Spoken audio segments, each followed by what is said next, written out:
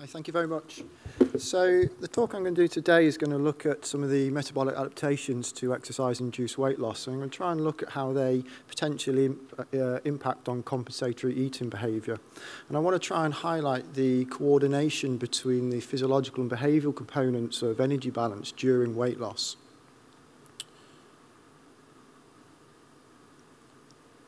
Now, I thought it might just be useful to put this initial slide up, and I know John has just shown this slide, but it perhaps provides a bit of context to the talk I'm going to give. So, as John mentioned, we see large individual variability in response to exercise-induced weight loss, and this variability can't be explained by a lack of adherence or differences in energy expenditure between these individuals. So when we look at the amount of variance explained by exercise-induced, the exercise-induced energy deficit, it explains about 3%.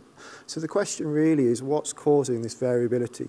Why do some people lose large amounts of weight with exercise? So we see some individuals losing about 5 to 15 kilograms, while at the other end of the spectrum, some individuals lose much less and actually kind of gain weight.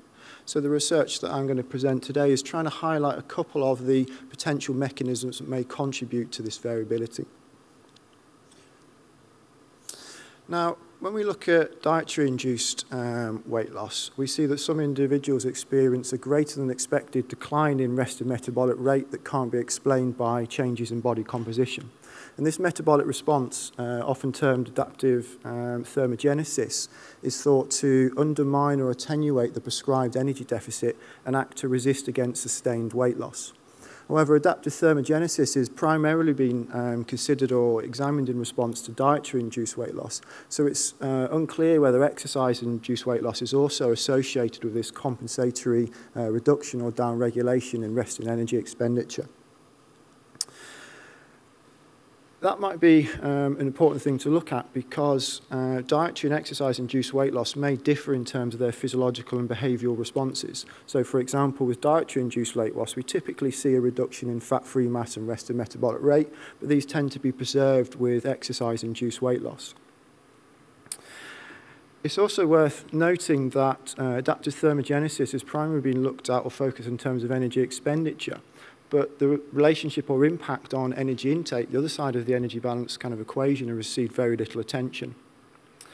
Now, that's potentially quite interesting or important because dietary-induced thermogenesis has been causally linked to a reduction in leptin, which is thought to produce a downregulation in sympathetic nervous system activity and energy expenditure. However, it's known that leptin influences both the regulation of energy expenditure and energy intake. However, whether this adaptive thermogenesis is associated with an increase in food intake alongside a reduction in energy expenditure is unclear. Therefore, the aim of the study that I'm going to briefly present was to try and look at the existence or examine the existence of adaptive thermogenesis during exercise-induced weight loss and try and look at the potential impact it has on compensatory eating behaviour. Now, you'll recognise the design from the slides that John has just produced. And for this study, we took 30 overweight and obese females through a 12-week exercise intervention. These individuals performed exercise 5 times a week, expending 500 calories a session at 70% max heart rate. Now, importantly, as John said, all the exercise sessions were performed in our research lab, and the energy expenditure of each exercise session was objectively measured and verified. And for the duration of the study, diet remained ad libitum, so they were free to consume what they wanted outside of the lab setting. In addition, we took a range of physiological, metabolic and behavioural measures at week 0, week 6 and post-intervention, and these included measures of body composition, resting energy expenditure, fasting appetite, metabolic-related hormones such as glucose, insulin and leptin, etc. We also measured food intake and subjective appetite using a laboratory-based test meal design. And here, individuals came on 2 separate occasions at week 0, week 6 and post-intervention and consumed foods across the day in our lab that were either high or low in fat. But for the purposes of the presentation today, I'm just going to present the average of the 2 days. So if we start looking at this idea of a metabolic adaptation, well, for the purpose of the talk, metabolic adaptation I'm kind of defining as this difference between measured resting metabolic rates as measured using indirect calorimetry and a predicted resting metabolic rate based on measures of body composition. So in order to predict metabolic rate, we generated a regression equation and an independent sample of overweight and obese individuals. And as you can see, there is no difference between the reference population and the exercise group at baseline in terms of their descriptive characteristics. Multiple regression indicated that both fat mass and fat-free mass were independent predictors of resting metabolic rate, and the subsequent regression equation was then used to predict resting metabolic rate at week 6 and week 12 using the measured values of fat mass and fat-free mass at those time points. And as I said, we then calculated or defined the metabolic adaptation as the difference between this predicted and measured values of resting metabolic rate. Now, if we move on to some of the findings, we see that there was a significant reduction in body mass and fat mass during the intervention, and a non-significant increase in fat-free mass of about 0.8 kilograms over the 12 weeks. There was no significant change in measured RMR during the intervention or in resting substrate oxidation, but there was a significant increase in aerobic capacity. Again, energy intake decreased by about 130 calories a day across the course of the intervention, but this wasn't significant.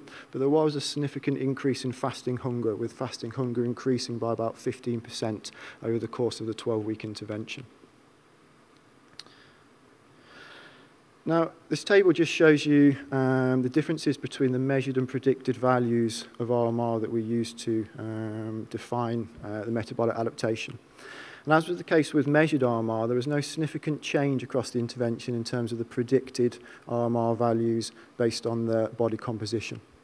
Similarly, there was no significant differences between the measured and predicted RMR at week 6 or week 12. And these data would initially suggest that the exercise intervention wasn't associated with a metabolic adaptation, i.e. a change in RMR that couldn't be explained by the changes in body composition that we see in that 12-week intervention. However, when we look at the amount of variance explained by the predictive equation, it decreased from about 70% at baseline down to about 30% post-intervention, which suggests that the contribution of fat mass and fat-free mass to RMR was decreasing across that 12-week period. Furthermore, while we saw no group or mean differences between predicted and measured RMR, marked individual variability was seen in this metabolic adaptation. And indeed, about 40% of individuals experienced a greater than expected decline in resting metabolic rate. Now, interesting, when we compared the changes in body composition between those that had this negative metabolic adaptation, a greater reduction in RMR than you would expect, we found that those individuals experienced much smaller or attenuated reductions in body composition.